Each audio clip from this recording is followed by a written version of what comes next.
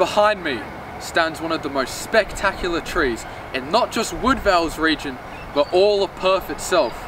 The reason for it is one of the largest Maori trees in the metropolitan area. It has a deep, deep history spanning around 250 years, but that could be cut short. Recent debates about whether the tree should be cut down about safety reasons may be the reason for this tree possibly being cut down. Recent concerns of the safety of the tree has caused a mixture of emotions throughout the community. With the tree being located next to the school, the ever-increasing angle that the tree is leaning at is currently the main issue. Do you believe that the tree is at risk of falling and endangering the lives of students and property? This is a very difficult question for me, because if I did think it was a danger, I should clear this space out, because if it falls, it's going to fall right on Mr. Simpson's classroom over there, which would be bad. So no, I don't think it's going to fall. I think we've had an arborist out to check it, and they have assured us that that tree is very safe, and I hope they're right. Should the tree be cut down? Yes. Why do you believe it should be cut down? Because it's like 45 degrees hanging over my classroom, and every time we have a storm, I'm paranoid I'm going to hear a loud crack and we'll all have to go diving under the tables. But following on that, do you think the tree should be cut down? It would be a great shame to see the tree cut down. It is a fantastic landmark in our community. People can see it from all over the place. The kids at school always refer to it. So no, I think it would be a great shame if such a proud and glorious tree was to be cut down. to me it's just fear, because it's hanging precariously over my classroom, and I'm worried that in a storm something's going to happen.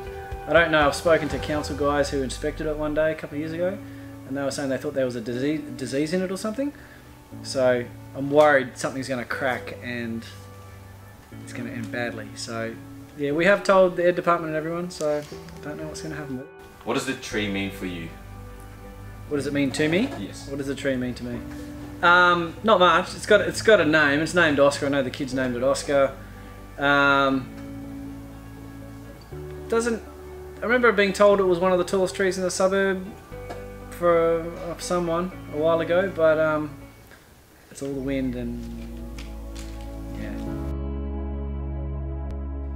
The tree is on the City of Joondalups Heritage List, a collection of trees located within the city's boundaries that are looked after and protected by the local government.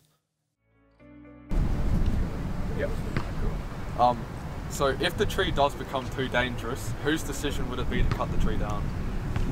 In reality, I don't think you'll ever see the city cut this tree down. There isn't another tree like it anywhere on the Swan Coastal Plain that I can think of. So any limbs that become dangerous will be removed. Any limbs that break off will be pruned back to source. Even if the tree dies, and obviously every living thing dies at some point, you would see it cut back and just made safe, and the logs would be left in place. So why was this tree chosen to be put on the heritage list? In many ways, this tree is the reason the Heritage List came into existence. So the City of Joondalup was formed in the late 1990s. Long before I was mayor, I was the city's tree contractor. I was their arborist. And I was sent down here about 18 months after the City of Joondalup was created and asked to prune this tree, which was near the primary school. I brought a 26-metre cherry picker down, which would get me to the top of just about any tree in the City of Joondalup, and I reached the first 2 branches. That was when we realised we had something pretty special here. We hadn't realised that before. I informed the City of Joondalup admin, and the fence behind it, the fence around it that you can see behind me now, was installed soon after that, and a project was established to preserve this tree in partnership with the local school. Fast forward a few years, I was elected to Joondalup Council. I introduced a motion to bring in a heritage tree register for the City of Joondalup. In my mind, having been in the original team that first noticed this tree and how special it was, this was the reason why. Today there's about 80, actually there's nearly 100 or more trees that sit on that register, but this was the first one. There is not another Maori tree like this on the Swan Coastal Plain that I can think of. You have to go down to the southwest around Busselton, Margaret River to find a Maori of this scale. With members of the community being concerned about the safety of the students or other members of the community, and the cost to repair the damage if the tree were to fall down, the City of Joondalup needed to present their case about how they're dealing with the tree. So, with the tree being located next to the local school, if the tree does look like it's about to fall or it becomes too dangerous, do you believe the best decision is to cut it down for the safety of the kids? No, it doesn't really need to be cut down because the arborist will check the tree, and any limbs that are seen as a high probability of falling will be removed as needed. Generally speaking, you won't need to remove much because the tree does have fencing around it, and it is checked regularly by arborists at least once a year for significant trees like this. So what preservation attempts are the City of Joondalup currently making to make sure that this tree doesn't get to a state where it needs to be cut down? Generally speaking, with natives such as this, which are grown naturally in the southwest of WA. It is also fenced off, so it's less likely to be disturbed and climbed or vandalised. But other than that, with natives such as this, really the climate of southwest WA is what they've evolved over millions of years to grow in. So really the best thing to do is largely leave it alone and keep an eye on it, and obviously keep an eye for any diseases, but generally speaking, yeah, they're fine left alone. For some of the Woodvale Secondary College students and other students that have attended this primary school in the past will remember this tree. It was commonly known as Oscar the Tree.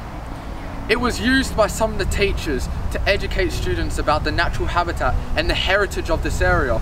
It was also used for a bit of fun as well, to help the students interact in activities in PE, lighting carnivals, or even just in-class activities.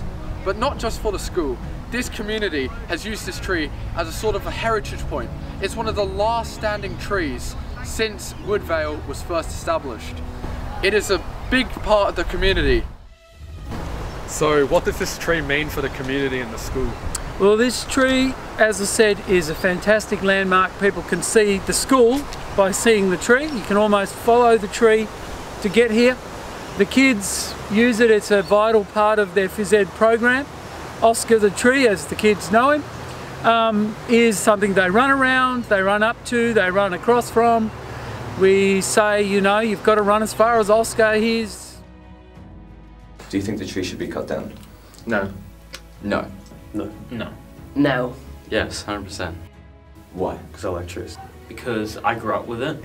Because it is a historical figure within our neighbourhood. Our whole childhood, that tree has been there. It's leaning on a 45-degree angle, about to collapse onto this classroom. Like, what's good about that? Because ever since I started going to North Woodvale in primary school, it's been a part of how I've seen the school, and it definitely helped me get through it. It's a bit confusing to understand, but it's kind of like a therapy dog almost. Like, it's been there for so long, I'm used to it being there. If it would get chopped down, I feel like all the primary school kids there now, their learning, like, ability might go down a bit. He's a person, almost, this tree within our school, so yeah, I think he's very important.